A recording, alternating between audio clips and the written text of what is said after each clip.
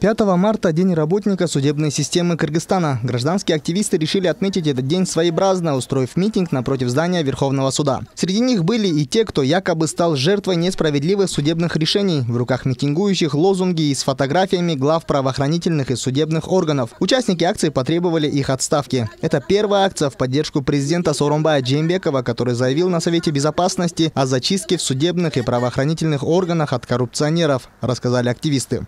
И главная проблема, на которую стоит обратить внимание Сооронбаю Жээнбекову, и мы готовы его в этом поддержать, это очищение судебной системы. Сегодня это очень важно, потому что после 2010 года судьи, которые были избраны на свои должности после 2010 года, сейчас многие из них будут переизбираться на второй срок и до предельного срока, то есть до 75 лет.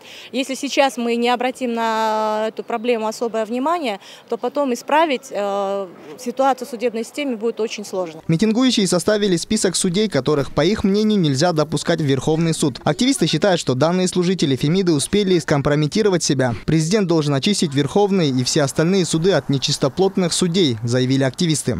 Нет, туда подают, и вероятность, что будут проходить люди, которые нарушали все процессуальные нормы, которые нарушали решения пленумов Верховного суда, законы. В частности, судья Архарова, судья Воронцова. Вот люди поэтому вышли сказать, мы будем наблюдать за... Окончательное слово за президентом остается. Это президент будет утверждать, и Джордж Кенеш будут утверждать эти кандидатуры. На судебную систему возлагаются большие надежды, когда-то говорил Аскар Акаев. Этот же лозунг в свое время подхватил и Бакиев. Но реальные реформы, по крайней мере на законодательном уровне, в этой сфере начались с 2013 года, когда были приняты рекомендации по совершенствованию судебной системы. Но все же спустя годы о том, что громкая судебная реформа состоялась, говорить не приходится. Бросать тень на всю судебную систему. Вот этих нужно почистить. И в первую очередь здесь должна роль сыграть, конечно, Верховный суд. Поэтому сегодняшний такой своеобразный подарок, в кавычках, этот митинг, это не случайность. Поэтому, наверное, надо задуматься над тем, чтобы действительно реально начать проводить реформы.